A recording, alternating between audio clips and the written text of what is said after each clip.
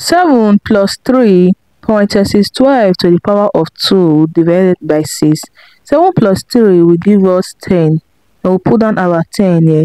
We have 10 parenthesis 12 to the power of 2 divided by 6. 12 to the power of 2 is 144. 144 divided by 6. 144 divided by 6 will give us 24. Then we have our 10 here and our 10 here. Then we have 10 times 24. 10 times 24 will give us 240.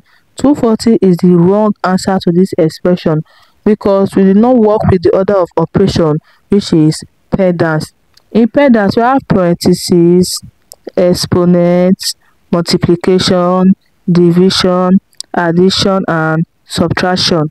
Multiplication and division have equal priorities, such as addition and subtraction working from your left to your right in order to arrive in a very correct answer.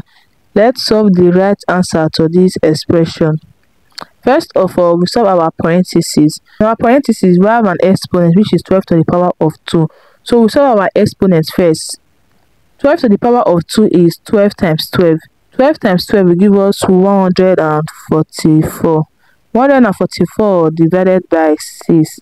We'll put it down in our parentheses. Then we have 7 plus 3. Then we solve our parentheses, which is 144 divided by 6.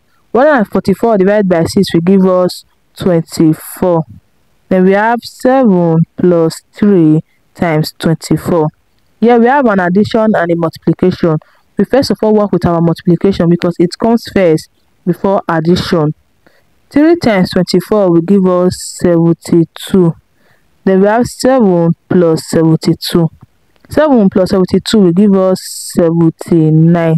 79 is the right answer to this expression. I hope you find this video helpful. Please don't forget to like, comment, and subscribe. Thanks for watching.